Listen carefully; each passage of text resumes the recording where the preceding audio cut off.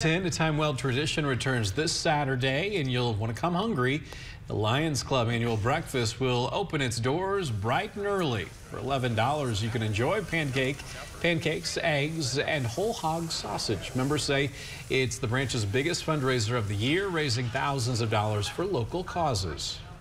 We just raise money to help take care of anything that does need repaired here at the school, to pay the expenses, electric and water and that, and then to support local causes, but also to support Lions causes, which emphasize on hearing and seeing.